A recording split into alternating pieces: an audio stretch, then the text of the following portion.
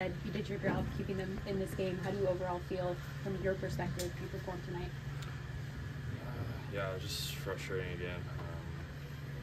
I started to get the rhythm there in like the fourth or the fifth. Those last two innings I felt really good. Just try to limit damage in the second.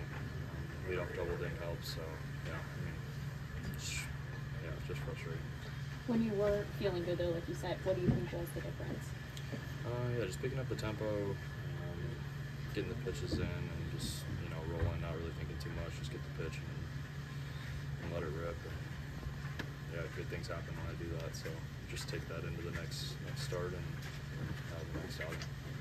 With the cutter feel tonight, seemed like we used a little more than that recently. I didn't really throw too many cutters. Actually, they threw sliders. They don't register as sliders for whatever reason. But yeah. So yeah, I did throw a lot more sliders. I was feeling good.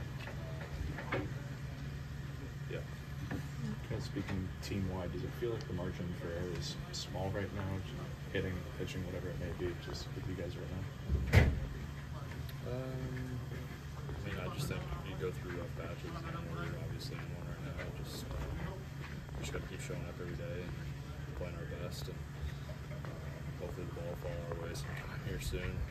Just get some tough breaks here.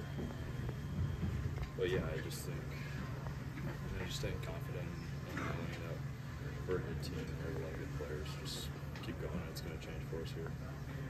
What's kind of the biggest thing you just want to take away from this outing, just going into the next one? Yeah, like I said, just those last two innings for myself personally. Yeah, I felt way more in the groove and just pitches seemed a lot better. Just filling up the zone and getting after him. I think when I do that, my stuff plays a lot better than when I'm in a slower tempo or just trying too hard to throw strikes. Just get the pitch and let it eat.